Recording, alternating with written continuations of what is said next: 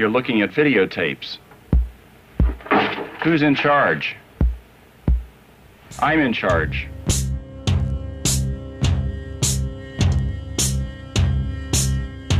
You cannot enter the world of experimental art in the United States without talking about Tony Conrad.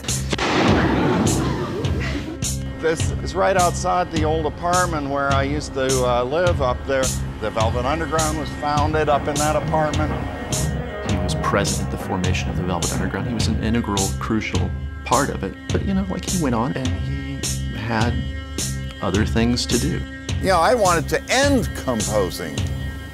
Get rid of it. I wanted it to die out.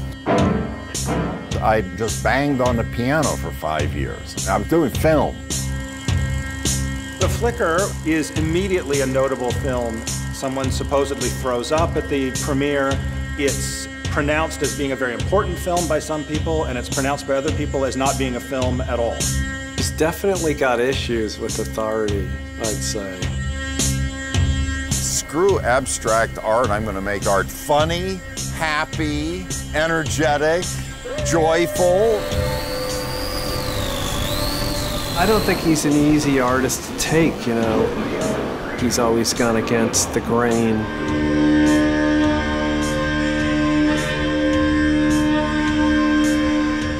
You hear 1 second of Tony's music and you know it's him.